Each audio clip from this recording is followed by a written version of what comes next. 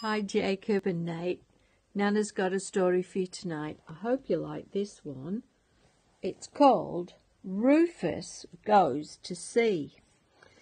It might be a bit silly, but I think you'll like it. Here we go.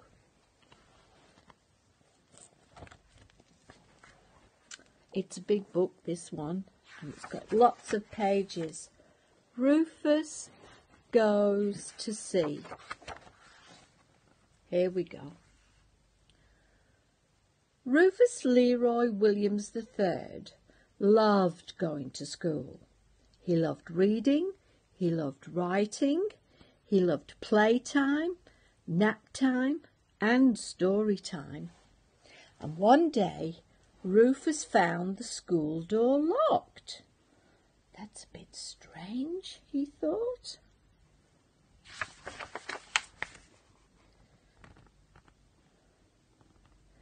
Rufus sat down to read his favourite book, and Rufus read about days of adventure.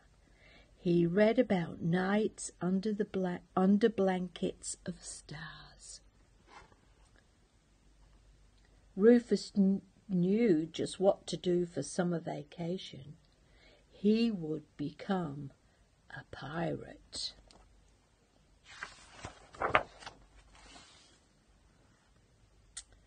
Rufus packed his lunchbox, put on his backpack and picked up his blanket. Then he called a taxi.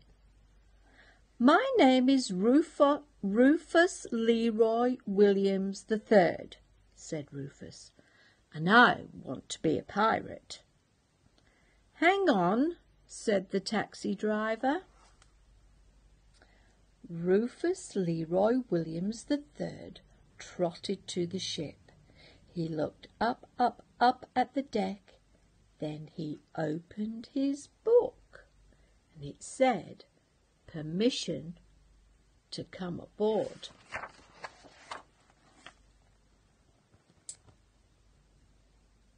"Permission to come aboard?" shouted Rufus. "Shiver me whiskers," said First Mate Scratch Whiskers. "It's a pig." Faces peered over the rail. My name is Rufus Leroy Williams III, said Rufus, "and I want to be a pirate." "Arr! No pigs on pirate ships," growled Captain Wibbleyshins. "Why not?" said Rufus. There they are there.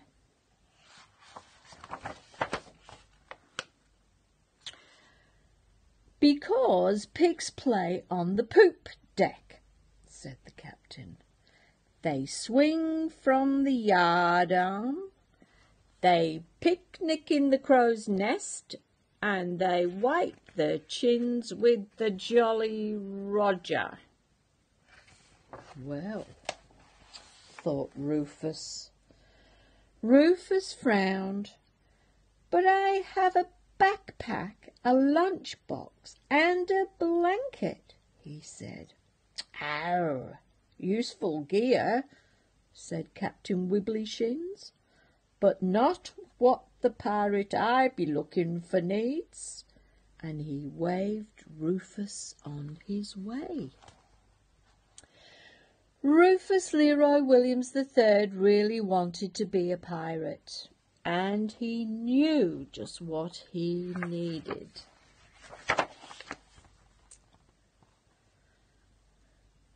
Rufus scurried aboard the Scurvy Dog. He grabbed a mop and he went to work. "Pig on the quarter-deck," called First Mate Scratch Whiskers, "and he has a hat." Captain Wibbleyshins jumped down the steps. "No pigs on pirate ship," he said. "Why not?" said Rufus William III. "Because pigs tangle up the ratlines," they said the captain, "and they roll up in the hammocks." "Really? Do they?" pigs draw on the treasure maps and build castles with the pirates' booty. I've never heard that before.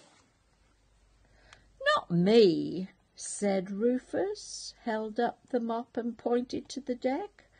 Har! We already have a deck-swabbing pirate, said Captain Wibbleyshins. The pirate I be looking for needs a different skill. And he shooed Rufus off the ship. On your way. Rufus Leroy Williams III really wanted to be a pirate, and he knew just what he needed. You had a guess yet?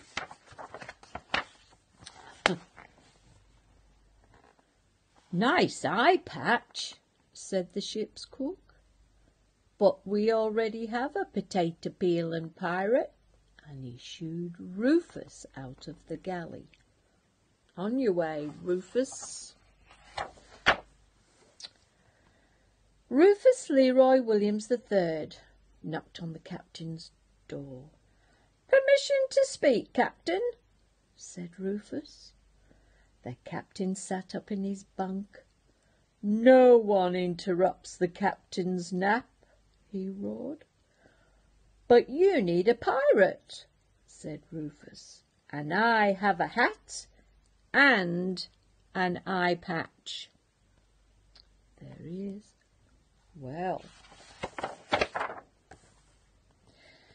useful gear, said Captain Wibbleyshins, but the pirate I be looking for needs something else. And he marched Rufus to the plank. Oh dear. Wait, said Rufus, wobbled back to the deck. He held up his book. I have this. And Captain Wibbleyshins wiggled his eyebrows. Can you read it? Oh, yes, said Rufus. I can read it. Why didn't you say so? A reading pirate is just what we need. Captain Wibbleyshins handed Rufus a treasure map. Show us what you're made of, Piglet. So Rufus Leroy Williams III unrolled the map. Sail into the full moon. Turn right at sunrise and stop when you hit dry land. And dig where X marks the spot. Well, everybody kind of looked very surprised. Welcome to the crew, said Captain Wibbleyshins. Mr. Scratch Whiskers, hoist the sails. And Rufus loved being a pirate. He loved the rolling seas, and he loved the salty breezes, and he even loved teaching the pirates their ABCs, and especially the letter P. P for pirate. And he loved finding buried treasure most of all.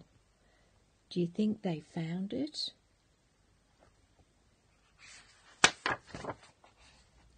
Because new adventures waited inside. Look what they found. They found the book of treasures. And that's the end of the story. Hope you like this one, boys. It was called Rufus Goes to Sea. Nanna loved reading that story to you. Love you to the moon and back. And I'll see you very soon. Bye.